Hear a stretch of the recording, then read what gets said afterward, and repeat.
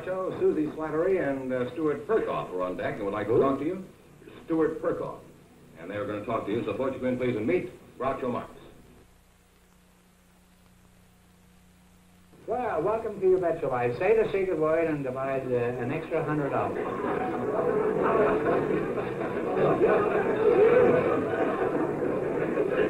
Now, which one of you is Stuart Perkoff? Is that you? No. No, I'll have to admit to that. That's me. Oh, you. Well, are you two planning on getting married immediately? Where are you from, Susie? Well, I was born in Hollywood, and I lived in Beverly Hills when I was little, and then I moved to the San Fernando Valley. No. Where's your hometown, Shorty? St. Louis, Missouri. St. Louis, Mo, isn't it? Mo, yeah. That's what you said? You know, you have a very interesting mustache there. Do you have any special reason for wearing it? Well, it's just vanity. I think I look good with it.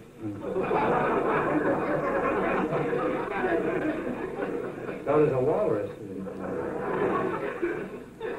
Why do you shave your scalp? It's much more comfortable. Are you what is loosely called a beatnik? No, I'm not. Are you a loving cup? No, I'm a poet and a painter and sculptor. Oh. In other words, you're out of work? That's right. Self-employed, you might call it self-employed. Self-employed out of work, huh? That's right. Susie, doesn't he look like a beatnik to you? Well, kind of, except he doesn't have a beard. Stuart, if you're not a beatnik, would you tell me, what is a beatnik?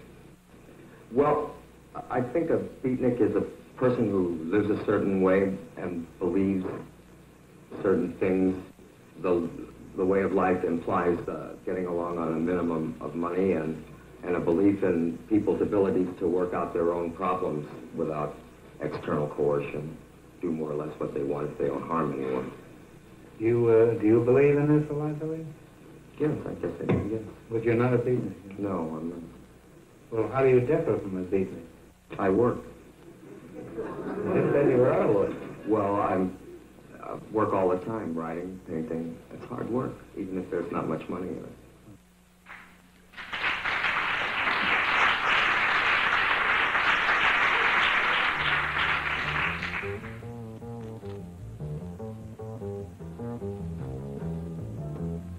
The press went insane.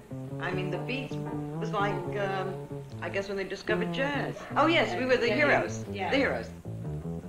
You know, it was a funny thing in our heads that we knew, sort of subconsciously. But that was a big power play.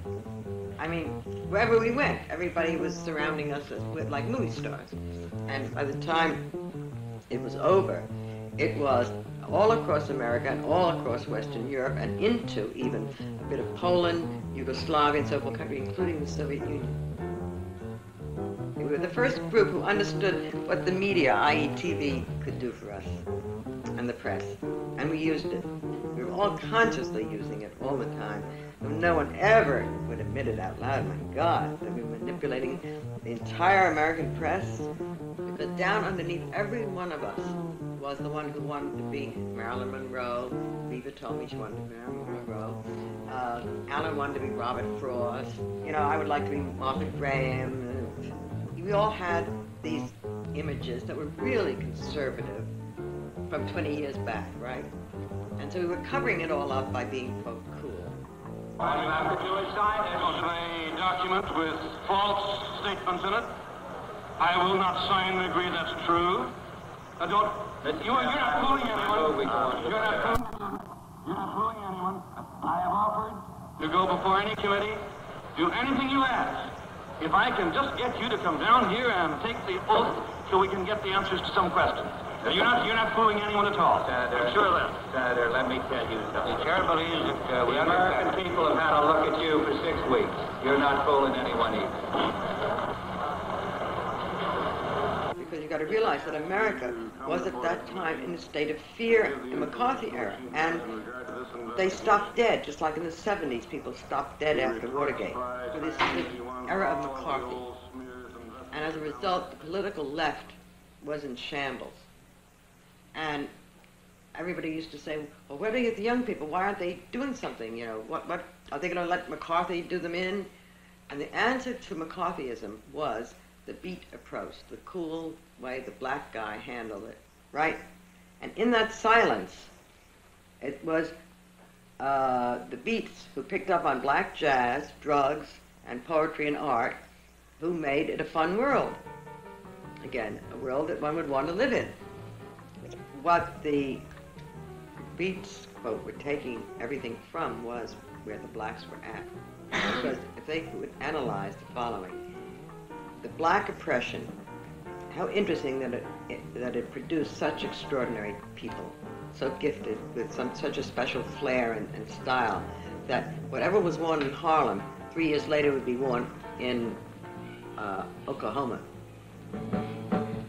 Taking cues from the black people by a bunch of white intellectuals, maybe didn't get it at all exactly straight.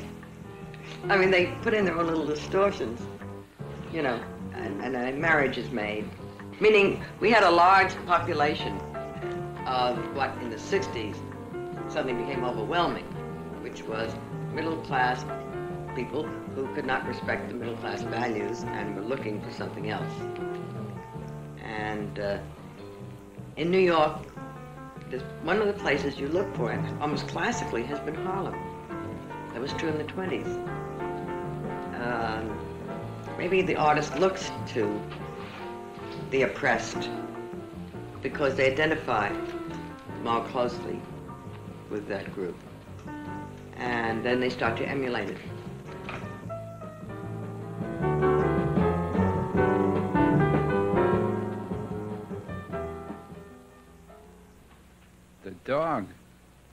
The dog trots freely in the street and sees reality. And the things he sees are bigger than himself, and the things he sees are his reality. Drunks in doorways, moons on trees. The dog trots freely through the street, and the things he sees are smaller than himself. Fish on newsprint, ants in holes, chickens in Chinatown windows, their heads a block away. The dog trots freely in the street, and the things he smells smell something like himself. The dog trots freely in the street, past puddles and babies, cats and cigars, pool rooms and policemen. He doesn't hate cops, he merely has no use for them. And he goes past them and past the dead cows hung up whole in front of the San Francisco meat market. He would rather eat a tender cow than a tough policeman, though either might do. And he goes past the Romeo Ravioli factory and past Coit's Tower and past Congressman Doyle of the Un-American Committee. He's afraid of Coit's Tower, but he's not afraid of Congressman Doyle, although what he hears is very discouraging, very depressing, very absurd to a sad young dog like himself, to a serious dog like himself. But he has his own free world to live in, his own fleas to eat. He will not be muzzled. Congressman Doyle is just another fire hydrant to him.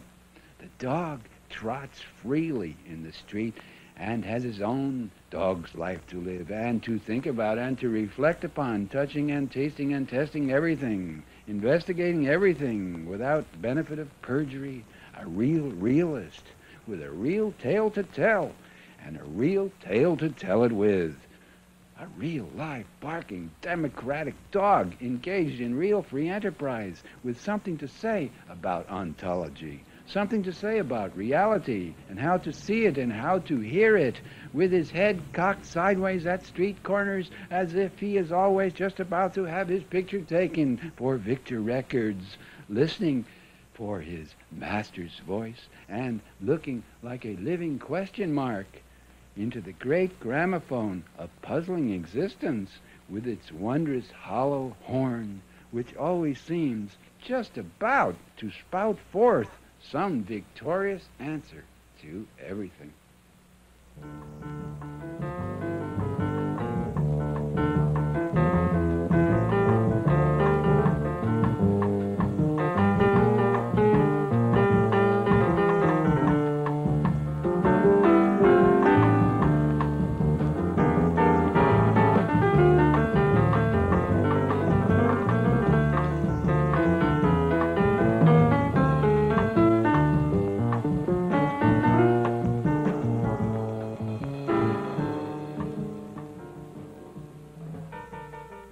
way I was brought up, we were sort of small town royalty. And one of the richest families in both towns, the summer town and the winter town. And we would drive these Cadillac and Packard limousines to school. And there was always a terrific security in knowing that your father had all this money. The first person who made me realize that it even brought up the class question, that there was such a thing as the middle class, and that I was part of it, was our art history teacher at Marymount, Ed Kelly, who would sneeringly talk about you girls and your fathers with their Cadillacs pulling up to the door to let you off. And the other girls in the class were so angry at Ed and said, you know, how dare we criticize our fathers. But Ed also was so passionate about art and painting and just art, period, that I got equally as passionate. And then there was a nun. There was a nun, Mother, I can't remember her name. She was thin and very pretty, and she was an artist, and she used to warn us, saying, girls, if you get too involved with art, religion will go. It's either art or religion. So we tried to follow the middle road and not get too passionate about our paintings.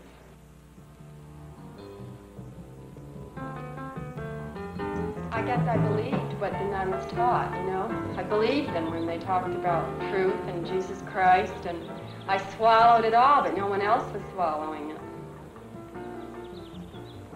I would pray every night that I could be a saint. Was the Bohemian lifestyle similar to the things that you believed? Oh, yeah, exactly. It was like Jesus Christ, you know, coming back to life. It was, you know, there were people who were obsessed with getting at the heart of things. And there I found this community of people who lived that way, you know, who lived in cold water lofts and didn't care what the furniture looked like, and lived out of the Salvation Army so they could do their work.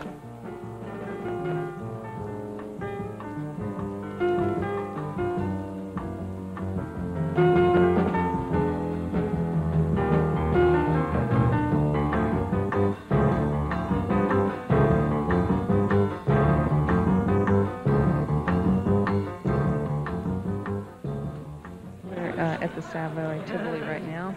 We're going to do a poetry reading with Jack Hirschman.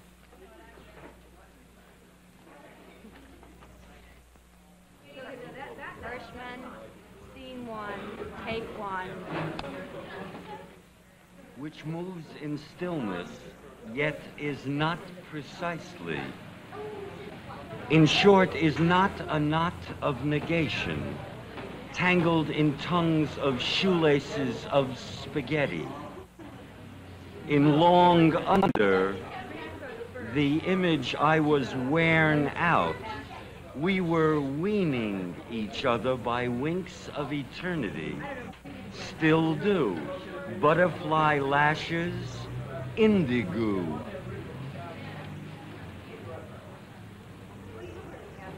Miss Mechichka, внутри тела огромного, та званает как огромного смех направо смехичка. Ибо мехари от эхи и тундры, так пейсаш хотя, право еще смехичка. Копейками, акимбами в холос детству. Кружая цыганками, видите? We are the little laughter within the big body, which sounds like big laugh, but really is little laughter, because we are mountains with echoes and tundras. Thus, the landscape, though really it is still the little laugh, like a kopeck akimbo, in the gullet of childhood, whirling like a gypsy. See?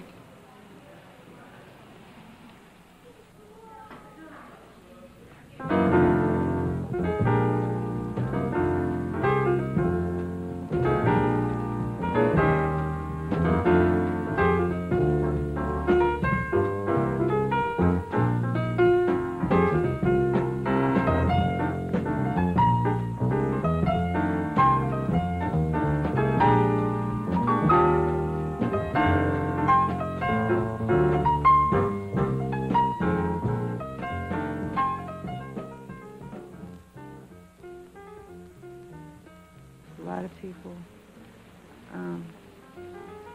had no label for what they felt. Probably a lot of it was rebelling against the Christian ethic, too, you know. It was breaking old patterns of Puritanism, which went with the Christian ethic, and just simply sitting and being, which turned out later to be Buddhism and Zen and all this stuff.